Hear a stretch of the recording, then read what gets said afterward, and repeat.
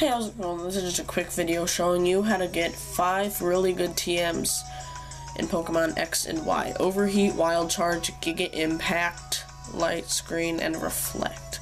So what you're going to do, after you beat the game, you take a magnet train from Lumino City over to this place called, I believe, Kilus City, something. What you're going to do, you're going to come over here, go into the Pokemart, talk to the guy on the right counter, and you can buy these TMs, so it's pretty easy. Overheat, Wild Charge, Giga Impact, Reflect, Light Screen, pretty good TMs. I was just wondering, you know, if people, yeah.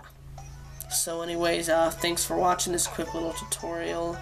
I'm really bad at outros. Bye.